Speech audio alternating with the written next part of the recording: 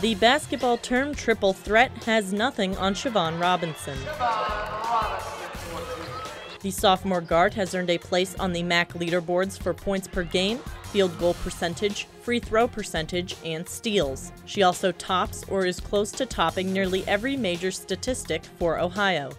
Number 14 makes the most of her minutes on the hardwood, which are second best for both Bobcat basketball programs, 48 minutes behind DJ Cooper. Having an all-around game, I'd say, is one of my goals out there on the court is, I don't want to settle for just being an offensive player or a defensive player. God's blessed her with a great body in terms of to be able to go in and finish under contact, whether it be making a layup or rebounding a basketball. Production is nothing new for the Canton, Ohio native. She was named to the All-MAC freshman team last year after playing in every game, ranking second on Ohio's scoring and field goal percentage lists with 9 points per game and a 44% shooting clip. It's pretty easy when you're just naturally blessed to be able to play like that.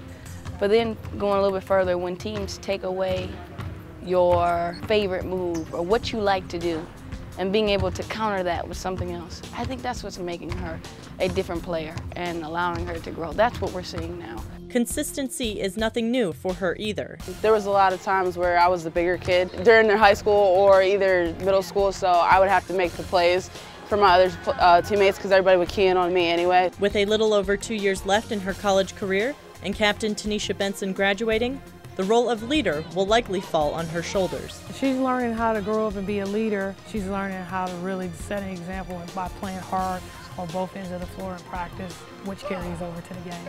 You want to make sure that we have people that can continue the winning in this program. But she had 509 points now.